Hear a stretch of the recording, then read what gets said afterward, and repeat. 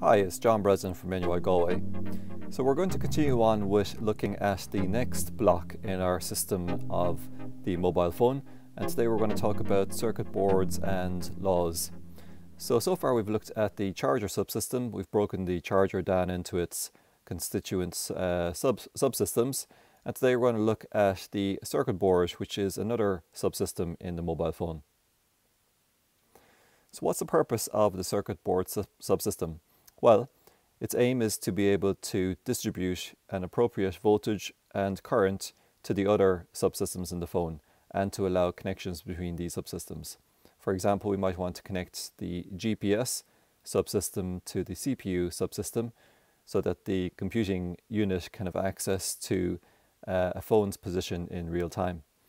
We talked before about an application which was Wikitude, which made use of multiple subsystems of the phone, the GPS, the CPU, the screen, and so on. Now, in terms of the circuit subsystem, one important term to know about is what's called a PCB. A PCB stands for printed circuit board, and this essentially is a mass-produced board that allows not just electrical connections, but allows the mechanical support of different electronic components. And as it says here, it's a board that will mechanically support and electrically connect electronic components using conductive pathways etched from copper sheets laminated onto a non-conductive substrate. And PCBs are used in almost all common electronic devices and consumer electronics goods. So what's a PCB look like? Well, there are two popular variations of PCBs. We have what are called through-hole PCBs, and we have what are called surface mount PCBs. And the main difference between them is that on a printed circuit board that has through-hole, we have holes from one side of the board which connect through to connections on the other side of the board. Surface mount basically is like a flat version of a PCB where you have flat components typically on a board, and the connection is made directly on the board itself. This particular board here is showing actually the two types of technology, through-hole and surface mount technology. We've got some surface mount components like X1 here, and we have some through-hole components like switch 1 over here. And then you can see these different areas on the board which correspond to where different components go. So the left-hand side here is showing the design of a particular printed circuit board designed using a computer package. It's optimized for the best layout, and what you can see here then is different connections for things like resistors, for capacitors, for a particular chip, for some light emitting diodes, and so on. And then on the right hand side you can actually see the final manufactured board where, you know, hundreds or thousands or maybe even millions of boards can be manufactured based on the computer design. And again, over here you can see the different components. So for example, where C7 and C9 are shown here on the left hand side, we have the capacitor, C7 and C9 shown over here on the right hand side. So as I say, this is a particular board which combines both through-hole and surface mount on the one board. So one of the most common devices you find on a printed circuit board is the resistor. So what is a resistor and what is it used for? Well, the resistor itself reduces the flow of current around a particular circuit or in a particular branch of a circuit or that goes into a certain device. And if we think back to the water analogy of current flowing around some pipes, well then you can think of a resistor as being a bit like a narrowing of the pipe where we allow less flow due to that particular constriction. Resistors themselves have the property of resistance. Resistance is measured using a measured quantity, which is the ohm. And we have two symbols here. Then we have the quantity symbol for resistance, which is R. And then we have the unit symbol for the unit that the quantity is measured in, which is ohms or omega. And as it says there, resistance can be thought of as the opposition to current. So it's basically some measure of an opposition to the flow of current in a particular part of a circuit. So as I said, like a constriction, another way to think about it is that you have essentially the same amount of water flowing in the water analogy, albeit at a slower rate. Remembering that current is the rate at which electrons pass a certain point in the circuit, well then the resistance will basically reduce the rate at which those electrons can pass the same point. So the same amount of electrons have to pass through a particular branch of a circuit, but the resistance can slow the flow of those electrons, or essentially reduce the rate at which the electrons pass a certain point, which is in turn an expression of current. A nice way to think about voltage, which we've talked about, current and resistance, is this particular picture here. The source is unknown, but what you can see here is voltage, which is the force that pushes electrons around the circuit. Remember, the old expression for voltage was electromotive force, and that force is pushing poor old current here, represented by amps, through a particular pipe. But up here then we have resistance, which is trying to reduce or constrict the flow of current through that pipe. So what you can imagine is that the greater the resistance, the greater the number of ohms, then the smaller the current, or the smaller the rate of flow of electrons through here. And also, if you increase the voltage, increase the force, then that in turn can push more current through the circuit for a fixed value of resistance, or ohms. So we have our three units here: volt, ohm, and amp, corresponding to voltage, resistance, and current. Now the value of a resistor is specified by various color bands shown on the side of the resistor for these cylindrical resistors. We have other types of resistors which are surface mount resistors, where the number of the resistor is essentially just printed on it. But for these types of resistors, which you see in a lot of circuits, you essentially have to read off the color bands and calculate the resistance from that. So in this case here, we have 3 color bands, and then we have another band. And in this type of resistor, the 3 color bands essentially represent the value, and the 4th color band represents a tolerance. In other words, how accurate is the resistance value. There's a table of resistors. I've given a link in the footer there, but you can essentially look up the first 2 codes to represent numbers. The 3rd code represents a multiplier, that is the number of tens that's going to be multiplied by, and then the 4th code represents a tolerance. So the first will be a number, the second will be a number, the 3rd will be a power of 10, and then the last one will be a plus or minus X%. So a little bit more about resistance. So you saw the picture earlier on of the relationship between current, voltage, and resistance. Well, 1 ohm is essentially the resistance if 1 amp of current is in a material when 1 volt is applied.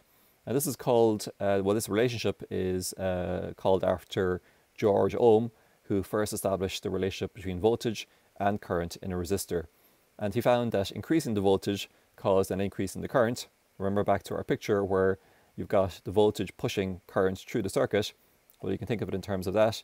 Increasing the voltage causes an increase in current. And then, of course, the converse is decreasing the voltage will decrease the current, as established by George Ohm. So we call this Ohm's law. And in equation form, we can say that in a resistor, the voltage and the current are directly proportional, and the constant of proportionality is the resistance, or in short, V is equal to Ri. Now we can also represent this in triangle form, and this allows us to essentially think of V in terms of I and R, to think of R in terms of V and I, and to think of I in terms of V of R. So you can look at this in different ways. You can say, for example, the V is equal to I times R.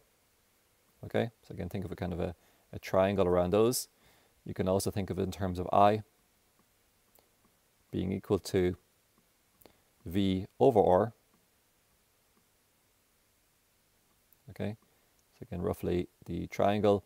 And then lastly, we have R being equal to V over I. Okay, so again, we have a rough triangle shape there. So V is equal to I times R, I is equal to V over R, or V over I is equal to R as well.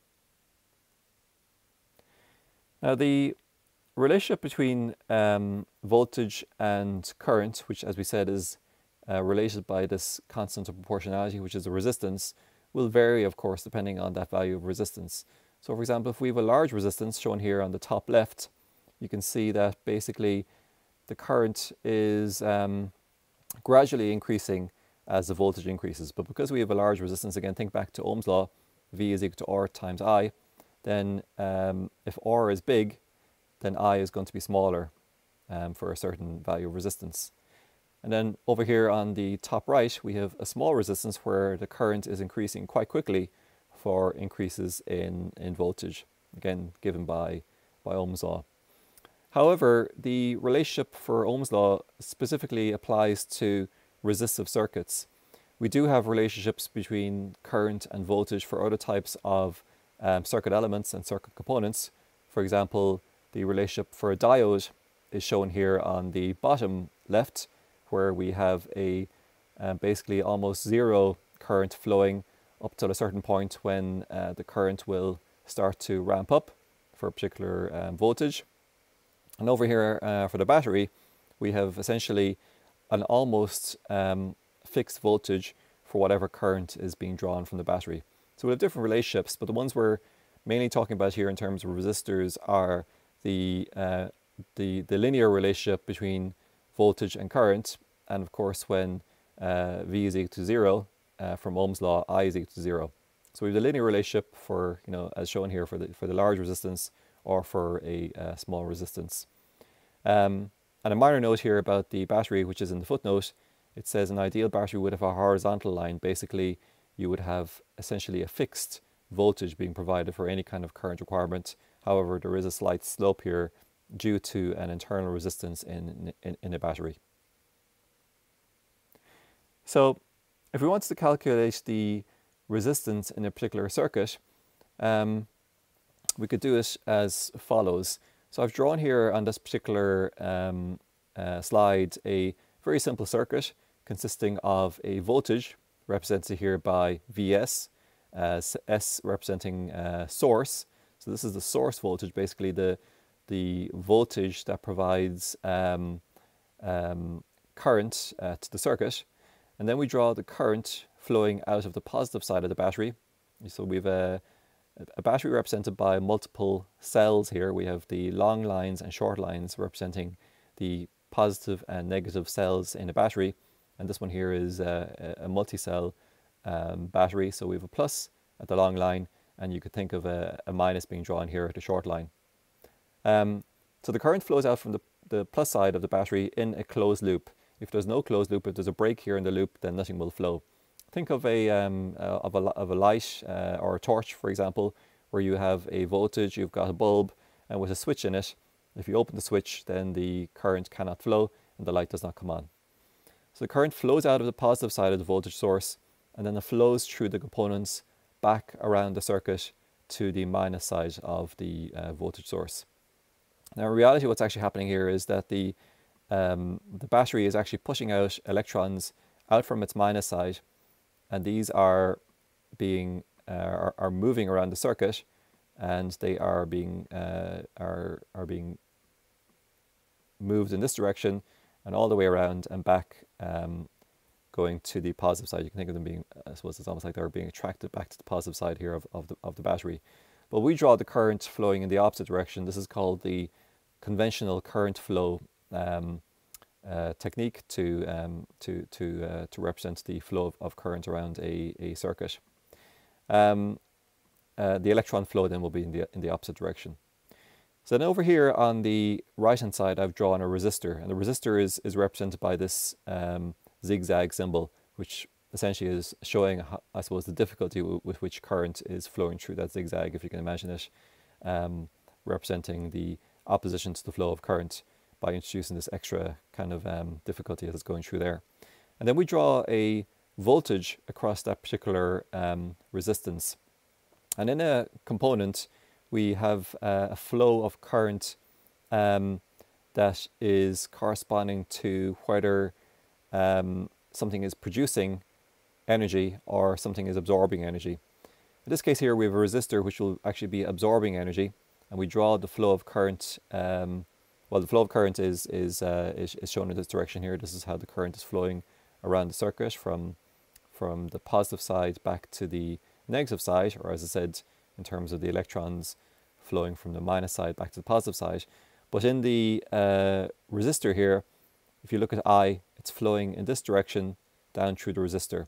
So it's flowing from plus to minus in the resistor, okay?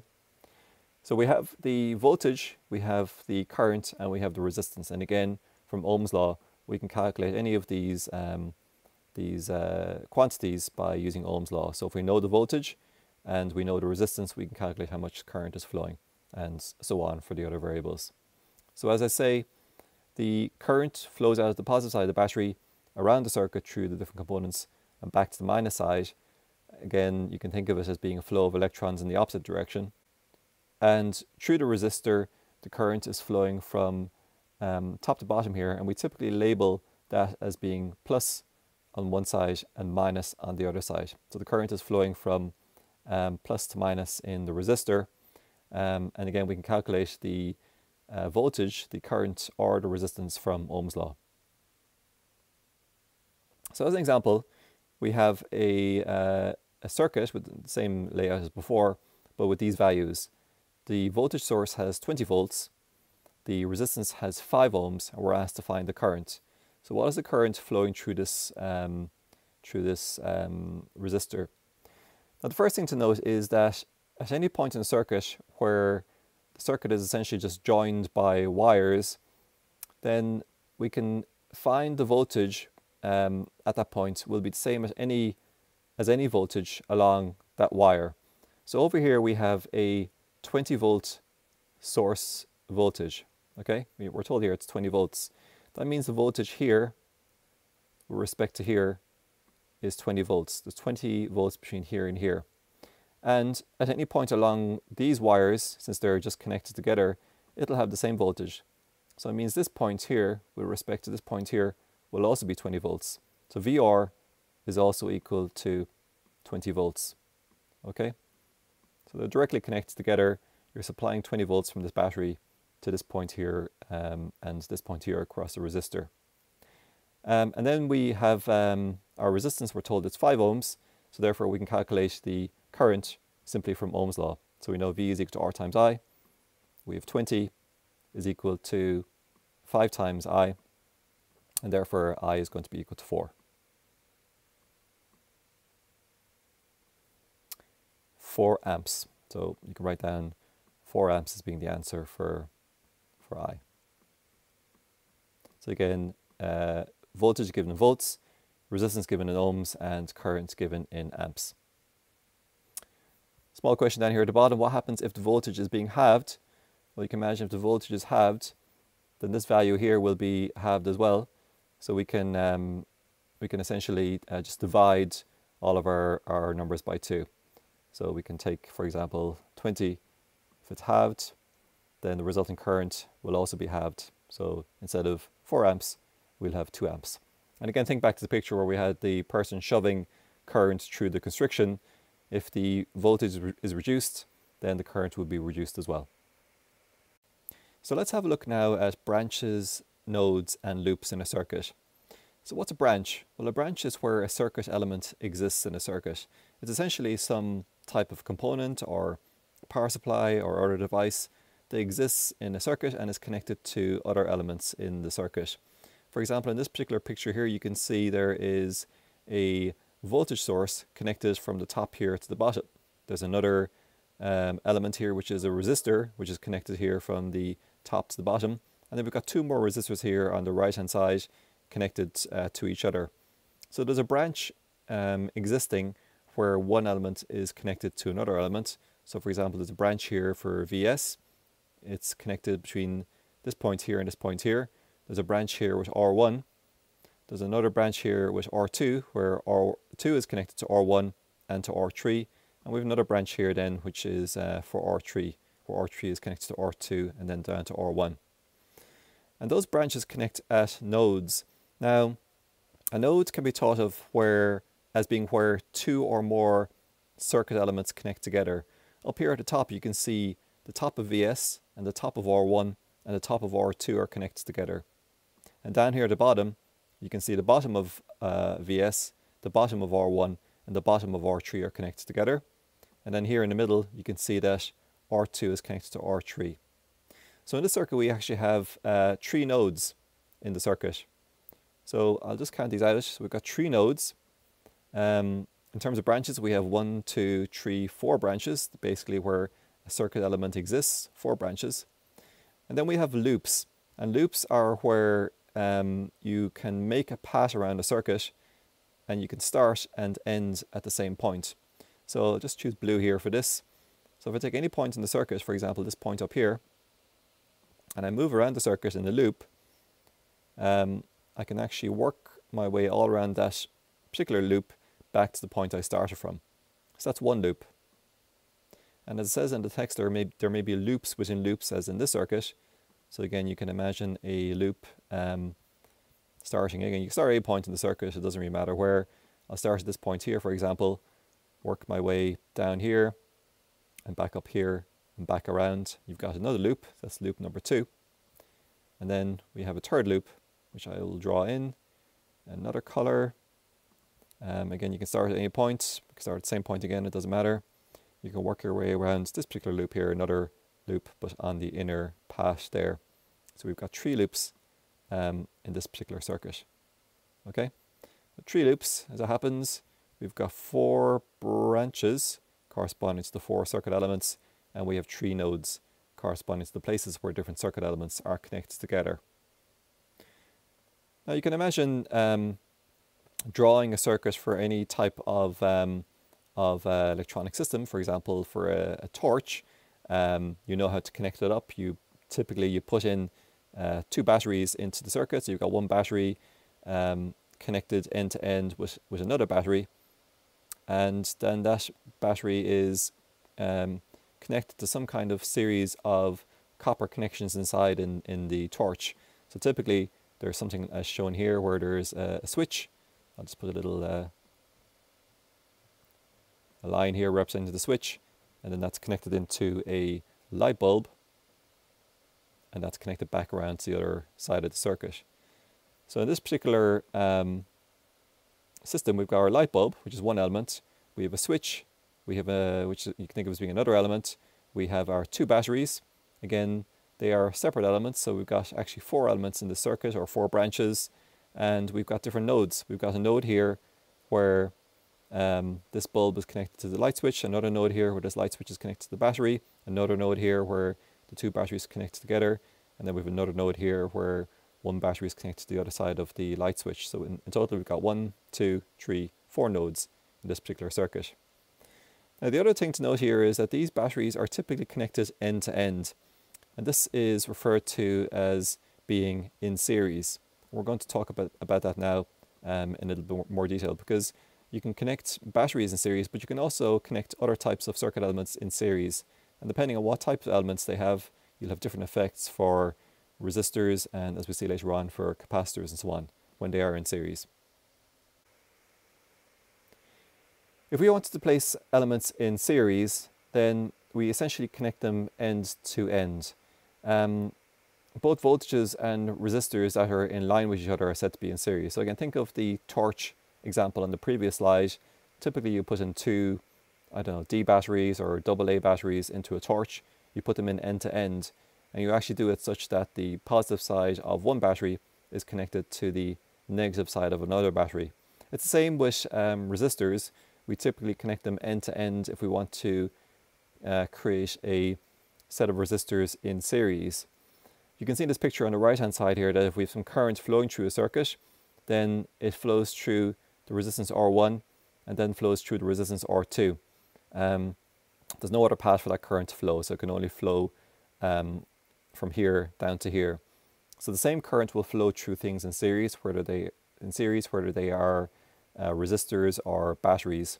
And then to find the total value of voltage or resistance, we simply add their values to find the total voltage or resistance. So when we put 2 1.5 volt AA batteries in series, we add them together, we get 3 volts. If we had 2 20 ohm resistors in series as shown here, when we would add them end to end, we would get 40 ohms.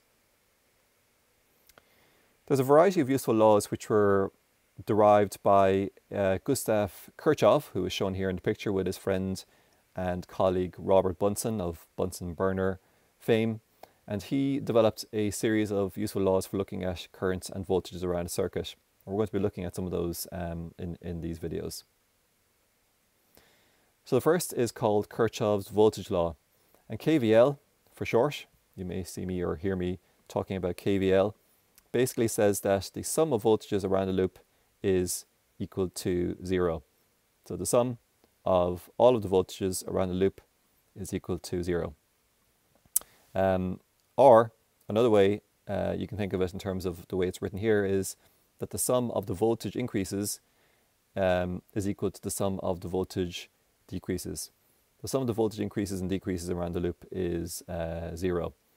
So for example, if you've got some positive voltages and some negative voltages around the loop, when you add them all up, the sum should be equal to 0. So this picture, in this particular picture here, we have a voltage source Vs, we have a voltage across this resistor VR1, and we have a voltage across this resistor here VR2. And to write out Kirchhoff's voltage law, you start at any point in the circuit, you work your way around it, and then as you come to a particular voltage, you write down the sign of the voltage you encounter first. So for example, in this case here, I've got plus VR1.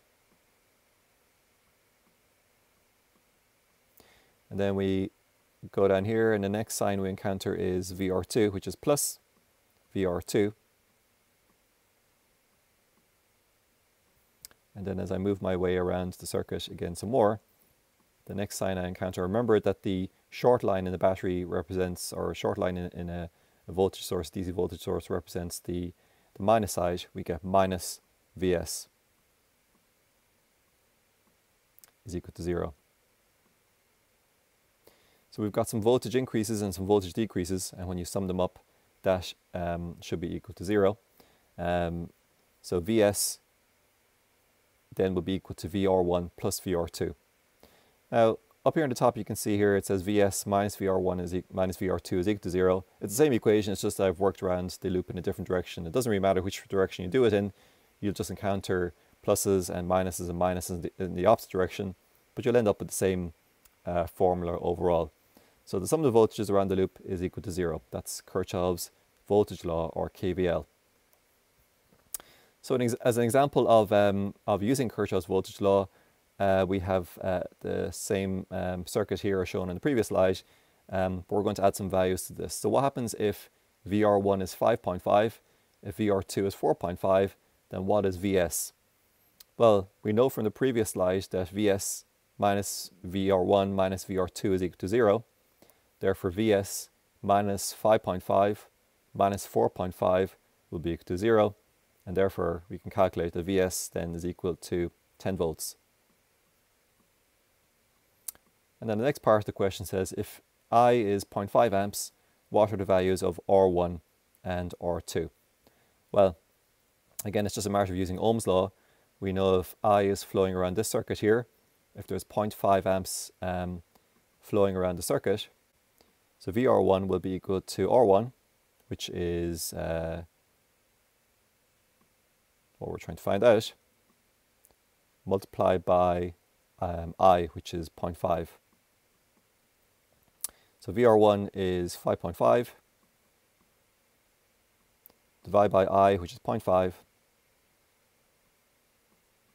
is equal to R1. And of course, that works out to be 11 ohms. And similarly, to find R2, you would calculate it from being 4.5 divided by 0.5, which works out to be 9 ohms. So again, another check or a useful check would be to find the total resistance. We said earlier on that the resistances in series sum up together. So if you want to find the total resistance, just call it RT. We have R1 plus R2, R1 plus R2, which works out to be 20.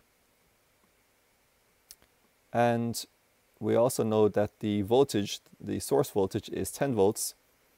So the total voltage between here and here is 10 volts, and the total resistance between here and here is 20 ohms, and the current flowing from here to here is 0.5 amps.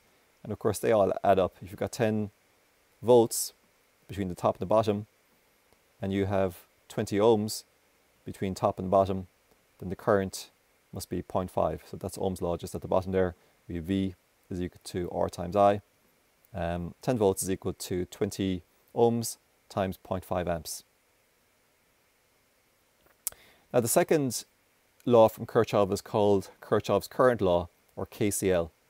And KCL says that at a particular node, the sum of the currents into the node is equal to the sum out of the node. Or in another way, you could just think of it, all of the currents, the sum of those at a node is equal to 0. So either what goes in is equal to what comes out, or the total sum at that node is equal to 0, whichever way you want to think about it. For example, in this particular circuit here, we've got IT flowing in, representing the total current, and then that's splitting into two branches here, shown here as I1 and I2. So we've got one branch here with current flowing through it. We've got another branch here where basically we've got these elements R2 and R3 connected to R1. What you can also see here is that I2 flows through the first element, which is R2, and then there's no other path for it to go through, so then that also flows down through R3. So IT is equal to I1 plus I2. What flows in must be equal to what flows out. Similarly, down here at this node here, we have I2 flowing in and I1 flowing in, and then we've got something flowing out here, which is also IT, because if IT is flowing up here, then IT must be flowing down here. IT flows up here through the battery and then back over here, splits into I1 and I2, and then recombines. I2 plus I1 is equal to IT. So again, what flows in this case here, which is I1 plus I2, must be equal to what flows out, which is IT. So it's the same equation as at the top nodes there. So that's Kirchhoff's current law. As I say, the sum of the currents into a node is equal to the sum out of the node, or all of the currents at a node, IN, is equal to 0. Now another way to think about creating voltages from resistances is to use resistors in a form called a voltage divider. We've actually seen some voltage dividers in the previous examples. You might remember the example earlier on where we had 4.5 volts and 5.5 volts across two resistors coming from a 10 volt supply. Let's take an example here. Let's imagine that we have a charger provides 5 volts into our mobile phone. So the output from our charger subsystem, which we looked at last time, is 5 volts. But perhaps one of our subsystems needs 1 volt or 2.5 volts to operate. So we need to divide the voltage further, and we can do this using resistors, using what's called the voltage divider rule. And the voltage divider rule basically says that if you have two resistors, then the output across one of the resistors will be equal to that resistance divided by the total resistance times the input. So in this particular example here, we have V out is equal to R2 over R2 plus R1, or R1 plus R2, times V in. Now I'll write this in another way. I'll just say the V2 is equal to R2 over R total times V total. So you've got some total voltage coming in. You've got a total resistance, and you've got a portion of the resistance, and then the voltage across that resistance will be proportional to that portion.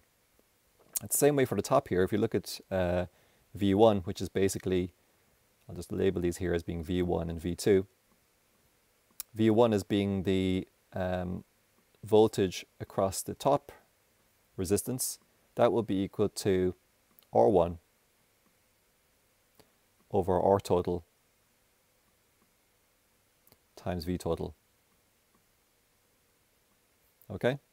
So let's go back to the numbers we had earlier on. So I was talking about the example with the 5.5 and the 4.5. That was this one here. VR1 is 5.5 and VR2 is 4.5. So let's use those examples here. So VR1 is, which one was it? VR1 is 5.5 and VR2 is 4.5. So let's just say that this is 5.5 here and this one here is 4.5. Well, that's showing an input voltage here being split across two resistors in a proportion that's related to the ratio of the resistors. You might remember this one here was 11 and this one here was 9 when we calculated because the current was 0.5 amps. And again, you could validate, you could calculate, I suppose, 5.5 from the resistance values and the voltage values if you didn't know them, because this would be equal to R2, which is 9, over R total, which is R1 plus R2, which is 20, times V total, which is 10. Okay, so we have 9 divided by 20 multiplied by 10 works out to be 4.5 for V2. And then for V1, we have 11 over 20 times 10 works out to be 5.5 for V1. Okay, so you can calculate the voltage across the resistors R1 and R2 using this formula. In fact, in general, there is a voltage divider rule formula where basically we can say that for a number of resistors in series, it might not just be 2, there could be 3 or more, Vx is equal to Rx over R total times V total. Okay, so for any resistor X in a series of a sequence of series resistors, we can calculate the voltage across that resistance by using this formula, which is the general form of the voltage divider rule. So we had KVL and KCL earlier on for Kirchhoff's voltage law and Kirchhoff's current law.